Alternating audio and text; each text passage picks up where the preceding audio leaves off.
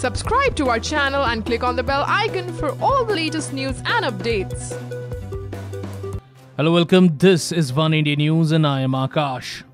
The Rohingya militants have been blamed for killing 28 Hindus after a mass grave was discovered in the violence-wracked Rakhine state.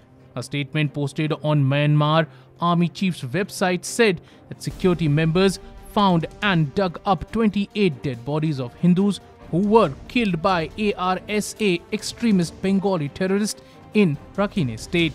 The Arakan Rohingya Salvation Army or ARSA is a group whose raid on police posts in August triggered a military backlash that resulted in hundreds of thousands of Rohingya refugees fleeing for Bangladesh.